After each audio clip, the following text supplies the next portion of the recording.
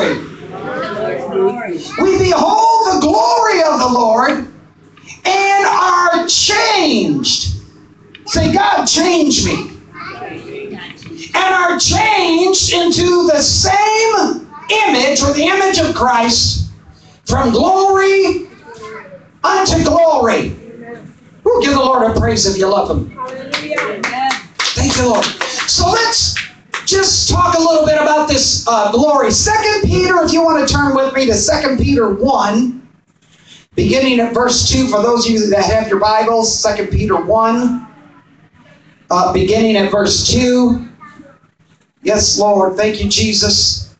Yes, God. Hallelujah. Just say amen when you're there. 2 Peter 1, verse 2. Yes, God. The Bible says this. It says, grace and peace be multiplied unto you. How many knows God wants His grace and peace multiplied unto you? Amen. Be multiplied unto you. How? Through the knowledge of God. God wants us to know Him. And of Jesus our Lord, according as His divine power has given us all things that pertain unto life and godliness. All things that pertain unto life and godliness. He's given you all things that pertain unto life and godliness. The Word of God is mostly preparation. It's about preparation and application. God's preparing you so He can apply unto you. God doesn't just have you there and He's forgiven you of your sins to show up in church and say amen. He wants you to make a difference in somebody else's life. Yes. Amen. What He's done in your life. People come into our services and they think, well, they just came and they got a miracle, or they got a healing, or God saved them, and that's it. Just show up every Sunday from now on and say amen. No, just as God has changed you through us or somebody else touching your life and inputting into your life, God now wants to use you to change somebody else's life. Yes.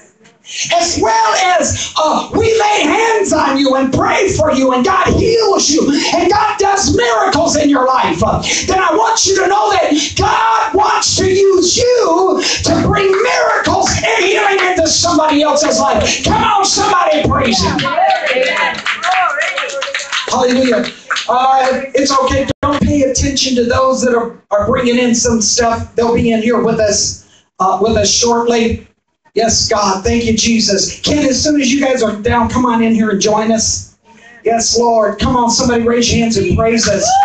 Yes, God. Thank you, Lord. He's called us according as His divine power has given us to all things. He's preparing you so He can apply to you. Preparation for application. He's got an application for you. Yes. There's something He's wanting to do with you. Oh my God. Yeah. He's wanting to show you the impossible so you can show others about the impossibles of God. What God can do. All things are possible with God, the Bible says. And all things are possible to them that what? To them that believe. How many believe? Amen. Woo! You got to believe to an extent or you wouldn't be here today. Look at somebody and tell them you're a believer. He has given us all things. So He's preparing you so He can apply you to do something. Oh, but I'm just so crippled up. And I just can't get around much, and I just stay at my apartment and do hardly nothing at the complex because I feel so bad. Then maybe God has called you and He's preparing you for an application at your apartment building. Yes, amen. Maybe He wants to use you to touch the neighbor. Yes, amen. Maybe He's wanting you to bring some of His glory that He wants you to experience. He's wanting you to take some of that glory and share it with somebody. Glory, Lord. Yes. Anybody ever been out at the store shopping or doing something and you just got this feeling when you left, just maybe I forgot something at the store. Yeah, maybe you forgot to pray for 5 people. Maybe the reason you kept seeing that person, are they following me? Yeah, maybe they're following the glory of the Lord and they just don't realize what it is. There's something on you that's drawing them. See, when Jesus went from one place to another, what drew the crowds was the glory that was on him. Even the demon-possessed would come in the path of Jesus. Why? Because down deep inside, even that individual wanted deliverance from the demons that was in them. Oh my God, somebody say amen. Amen. Hallelujah. He has given to us all things that pertain unto life and godliness through the knowledge of Him, talking to us, to the saints. He's given these things to through the knowledge of Him that has called us. Look at somebody and say, believe it or not, He's called you. Yes. He's called us to what? To glory, to glorious places. Woo. You can't get to glorious places without getting through the valleys and the deserts before you get to the glorious places. Oh, God, why am I going through this? Because God's got you on your way to your next glory. Woo, somebody raise your hands and praise Him. God said to tell you today, whether you realize it or not, He said to tell you that you are atmosphere changers. Look at somebody and tell them, you're an atmosphere changer. God wants you to know the power that you have to change the atmosphere. 99% of the time when there's bad weather coming, all I have to do is go outside and tell it to go somewhere else. And it goes somewhere else. Because I'm an atmosphere changer. I can walk into somebody's life and they can be so down, almost really willfully ready to take their own life. And all I got to do is sit down and start to talk to them. And all of a sudden, 15 minutes later, their countenance is beginning to change. The appearance on their face is beginning to change. All of a sudden, they're not talking anymore like, I got to give up on everything. Before you know it, they're starting to preach to me a little bit and encourage me. You want to know why? Because I'm an atmosphere changer. Glory. Woo! You don't wait. See, a lot of Christians wait to determine what's going to happen according to their atmosphere around. Ooh, you're quiet now. I must be preaching to somebody. I didn't get very many amen. Ooh, I guess the bottom's going to fall out of everything. Why? They said they're getting ready to lay everybody off. Thank God. God's got a better paying job for you. He's just pushing you out the door so you can get it. Are you understanding what I'm saying? Yes. The atmosphere can't dictate to you how it is. You've got to dictate to the atmosphere how it is.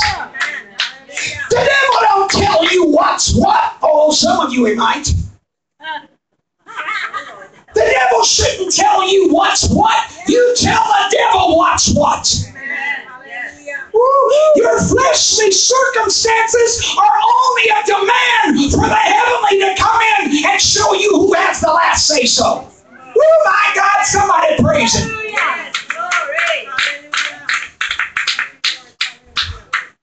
Your $8 an hour job with 30 or 40 hours a week, if you trust God, might end you up with just 10 hours a week or 20 hours. So we're making $20 or $30 an hour. You got to know that God is going to change your atmosphere. Yes, amen. You got to know, whoo, Lord. And see about atmosphere changers. I'm going to have to take up on this next week because this is just going to be too long. Bet you won't stay 5 more hours. But anyways, atmosphere changers. You see, too many people allow what the atmosphere is saying around them to say what the facts are. But we've got to learn that what the atmosphere around us is for is to challenge us to come forth and do the impossible. Because God says all things are possible to them that believe. Woo. Me and my wife has been right in the square middle several times of tornadoes, hitting down ready to pick us up and toss us away. And sometimes I've been right there in the middle of my sleep. In times past in our motor home, out up on top of a mountain somewhere, and we was rocking and rolling, and she's sitting up saying, "Oh my God!" And all of a sudden, her look over and, "Al, you gotta get up! Pray, there's a tornado!" And I just sit up and say a little prayer and lay back down to go to sleep, and here it goes, and it's gone. Hallelujah! See, you gotta be atmosphere changers. The weather don't dictate to us how it is. We dictate to the weather how it is. And that's when you need to be fine-tuned and in tune with God. So you know, well, when I rebuke this storm, first of all, is God riding on the wings of this storm? Is God directing this storm? Am I coming against God? Or do I have the ability right now, by what He has given me, to be an atmosphere changer and tell that thing to go the other way? Woo, Lord, somebody praise Him. And you got to remember, you can't be an atmosphere changer in somebody else's life if you haven't changed your own atmosphere. Come on now. You can't go telling God about how God's going to provide and you know He's going to give you greater finances, blah, blah, blah. If you can't believe God that He's changing the atmosphere for you because you know God's going to bless you and He's going to move. And regardless of how it looks, we all say, "Oh, me." We all say, "Oh, God, what are you going to do now?" That's just normal flesh. But deep down inside, we're dictating to the circumstances. Well, maybe I didn't have enough faith. Then why did you pray? You had enough faith. That's why you prayed. Who's going to pray if they don't believe God's going to answer? My God, somebody say amen. Oh God, maybe I needed to have more faith. No, you need to rebuke your unbelief right now. You had faith when you prayed. It's what's coming against you now that might rob you. My God, somebody say amen. Amen. Yes. You can't change somebody else's atmosphere if you haven't changed yours. If you're sitting around, woe is me, all week long in the house, letting the circumstances dictate to you, somebody with victory? Oh, woe is me, I ain't been out of the house all week. I'm talking to somebody here who's got the victory. Somebody's got the power over the devil, and you can't have power over a couple of your muscles. I got power over the devil. You can't even get power out of your own butt to get up and come to church regularly like you should.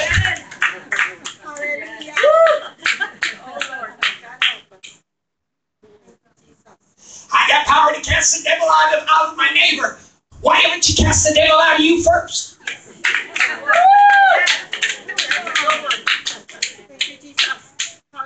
Woo, come on, somebody. God has given you the power to change the atmosphere. Hear me.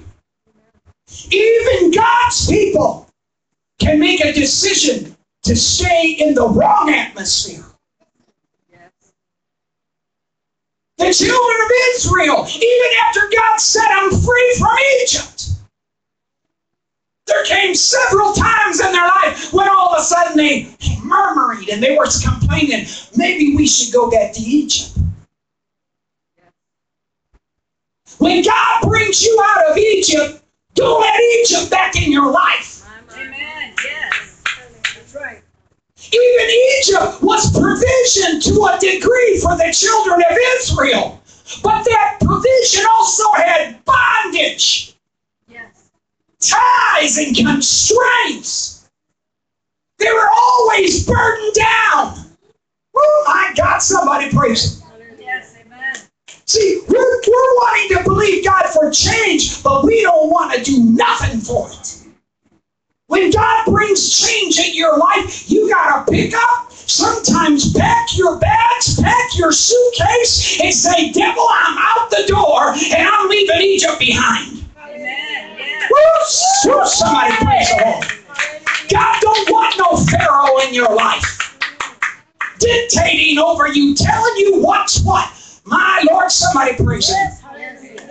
Even when God deals with a husband and wife, and even though the wife is supposed to submit unto the husband, it's talking about submitting unto a godly husband, not that says they know God, but really know God and is living a godly life. My God, somebody praise Him. Woo. You can't change your neighbor's home unless you've changed the atmosphere in your home. And us as leaders, and I'm preaching to me and my wife first, us as leaders, we can't change the atmosphere in somebody else's home if we've got all kinds of strife and division that's constantly in our home. There's a difference in the devil coming against you and fighting, and you being the devil fighting each other. You can't change the atmosphere in your neighbor's home if you haven't changed it in your own home.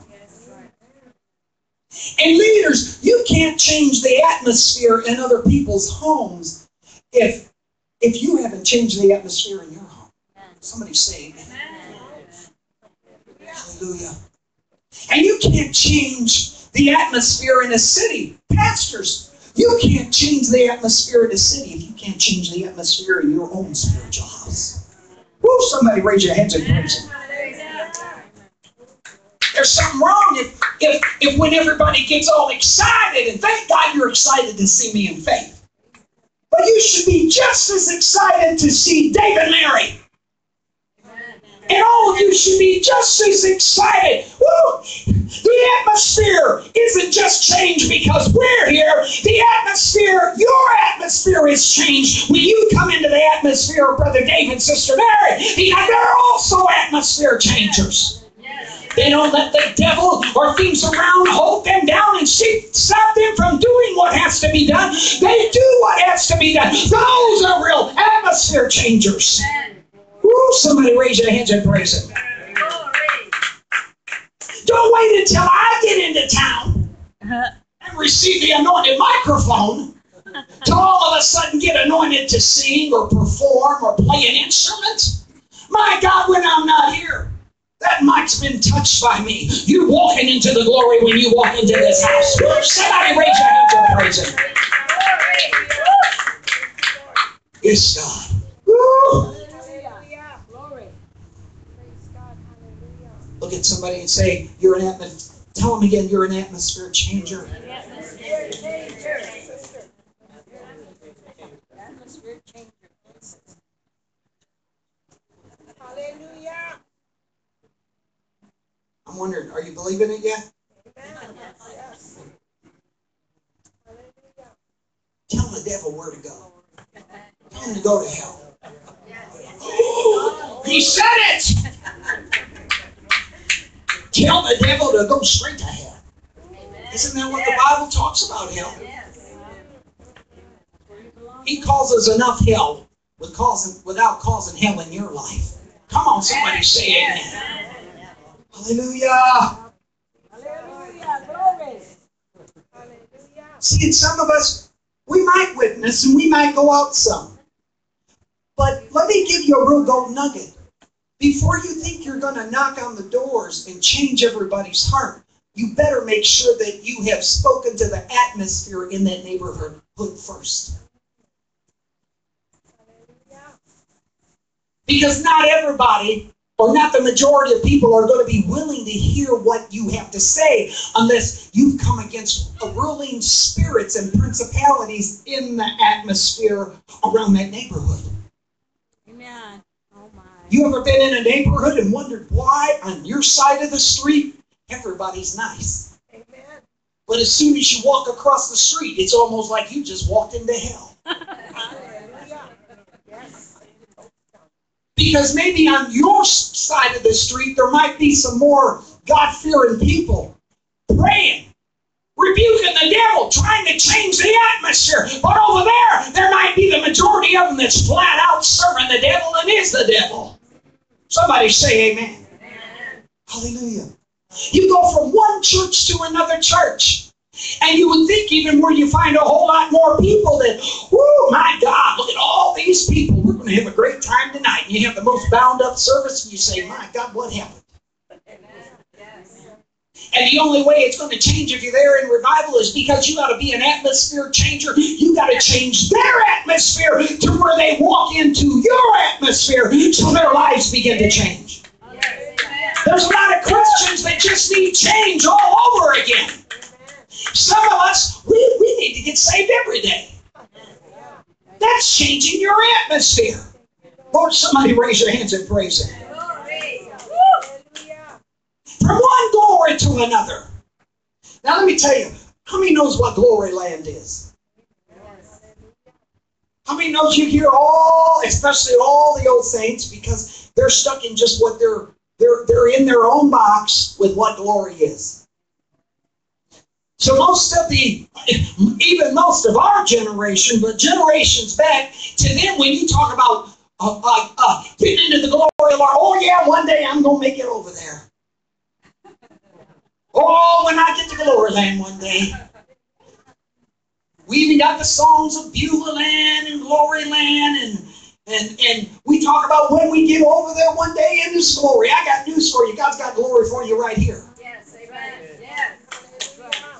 We know glory land is a place, but let me tell you something. The glory land still isn't over there. The glory land is when we come back with the Lord and His kingdom is set up here on this earth for 1,000 years. We're going to be reigning in glory. My God, somebody say that. But before then, for God to deliver, let me prove this to you. Look at somebody, tell them, glory right now for you. The Bible says, for we are transformed, we're changed from glory to glory. You're delivered from one glory to another glory. Now come on, why on earth, once we get over there, would we have to be delivered from anything? Why would you have to be transformed into anything once you're over there? The transformation has already taken place. God's talking about we're being transformed or changed from glory to glory. You're being delivered out of one glory. You've been into a greater glory right here on this earth. This is where the deliverances come from. My God, somebody say amen. All right. I'm starting to lose some of you. I think we're going to be here next week and the next weekend. We're not positive about that, but pretty sure we're going to be. Somebody give the Lord a hand clap if you love Him. Woo, how many know soap operas in the house? Don't you lie. You know you do. I do. Amen. You just can't wait to turn it on tomorrow to the days of our lives. While the world turns. With the young and the restless. In Santa Barbara. They're all in the days of our lives.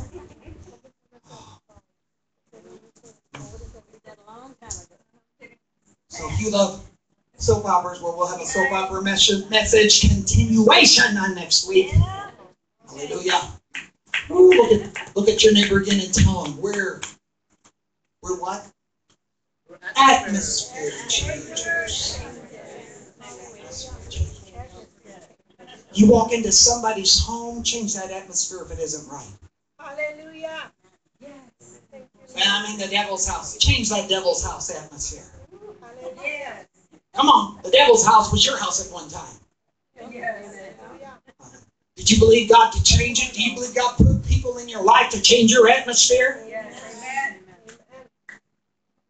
And then there's some of them people, no matter what you do to try to change their lives, after a while, and they're not going to accept it, you begin to cast your pearls before the swine. Yes. Either a person wants their atmosphere changed, See, there are people that are bound demonically and spiritual wise where we can get those demons out and deal with their atmosphere and bring change. But then there's some people that have the knowledge of a little bit of truth, but they're determined in their mind they're not going to change. Those kind of people, you got to turn over to God's hands when you try to deal with them, because they're not going to let you change their atmosphere. Oh, somebody praise it. But people around where they're demonically inspired because their atmosphere, let me tell you, you walk yourself into the wrong atmosphere and stay there. And I'm telling you, if you're not there specifically and you're changing the atmosphere, that atmosphere is going to change you. Got that right. Somebody say amen. Hallelujah. You know it's true. Some of you, if you walked up and somebody walked up to you on the street and called you a name, you'd be ready to kick their hind end right there. Their atmosphere just changed your atmosphere if you're not careful. Now you better dictate to that thing and change their atmosphere. With the power of the love of God in your life. Thank you, Jesus. Stand on your feet with me today. Yes, God. Isn't he wonderful?